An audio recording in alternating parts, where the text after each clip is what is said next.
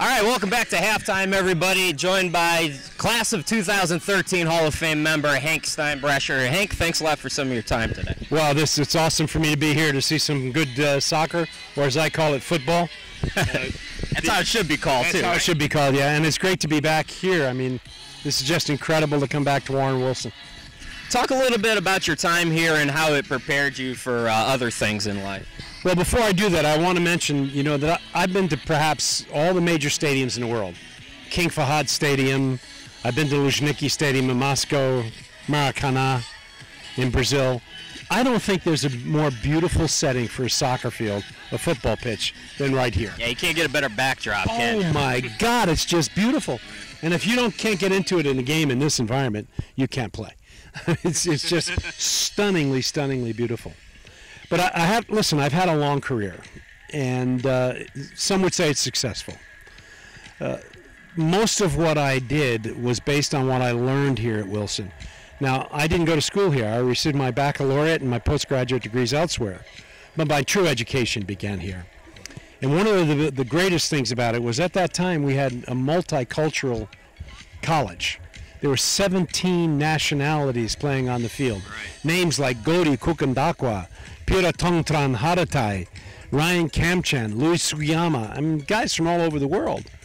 And it taught me the value of intercultural exchange. And I have to tell you, it's helped me when I've been in Saudi Arabia. It's helped me when I've been in China. Helped me when I've been in Japan. Been to now 104 countries. And that basic learning was done here. You were the Secretary General of U.S. Soccer for 10 years, and 1990 to 2000 is really when U.S. Soccer took form. You saw the women's team really come to fruition, win a couple World Cups. You saw the men's team have its most success in a World Cup in at least a number of decades, and really the building blocks were formed in that decade. Talk a little bit about your time with U.S. Soccer. Well, my first comment is that I was the beneficiary of a great time. We were going to host a World Cup. Now, mind you, we had to pull that off with excellence. I wanted to host a Women's World Cup. I put a lot of my time and energy behind women's soccer.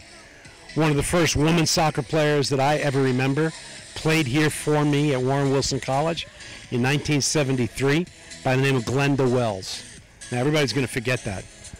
But our women's team is preeminent in the world. Our men's team has gotten a lot better.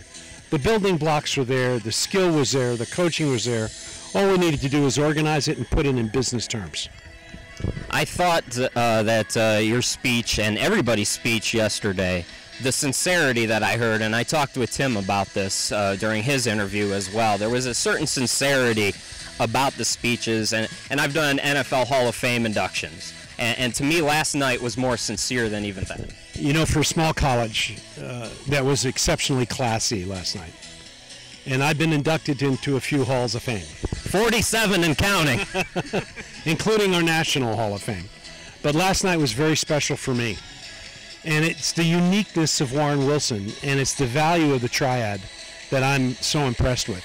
Even when I was here, I used to call it an educational commune. I mean, you work, you study, you play, and you serve. And these are tenets that serve anybody well in life. It's a unique and wonderful school. Hank, thanks a lot for some of your time today, and all the best. Thanks very much. I hope we come out on top. All right, we're going to take a break, and we'll see what happens in the second half, see if we can't come out on top right after this.